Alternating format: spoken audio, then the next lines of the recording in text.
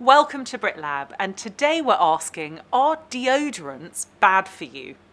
Deodorants and antiperspirants are a multi-million-pound a year global industry that exists to tackle two of our most embarrassing health issues, sweat and body odour.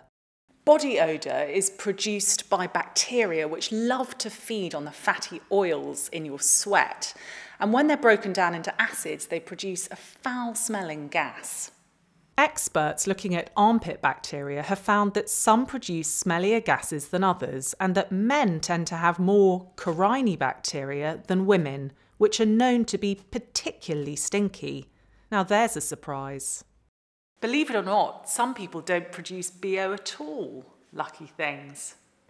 East Asians and most Koreans have less or even an absence of the fatty oils that break down to create nasty body odour. This is due to a genotype called ABCC11, found more often in those of East Asian origin. Bizarrely, this genotype is also linked to earwax. What we know is that there are two basic types of earwax, dry and wet. Strangely, the one that you end up with seems to be determined by your DNA.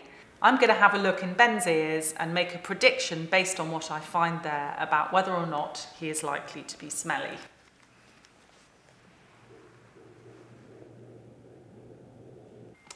Now, Ben has a small amount of soft or wet wax in his ears. I would say that unfortunately, Ben is at risk of being a very, very stinky man. Fortunately, people like Ben can turn to deodorants to help them. Deodorants don't actually stop sweating.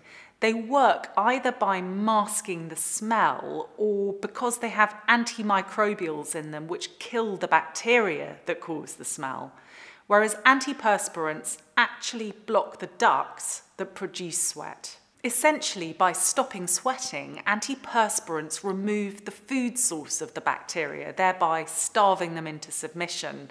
No sweat, no bacteria, no BO. But do either of these do us any harm? It was once thought that ingredients used in some of these products, such as aluminium and zirconium, could be contributing to breast cancer by interfering with hormone receptors in breast tissue. They've also been linked to Alzheimer's. However, the National Cancer Institute has found no link between deodorants and cancer, nor has there been any evidence of a link between antiperspirants and Alzheimer's. So that's good news. Deodorants can't harm you, but they will stop you smelling horrible. If you'd like to tell us what kind of earwax you have, or share some of your tips for battling body odour, you can do so in the comments below. And please subscribe to BritLab.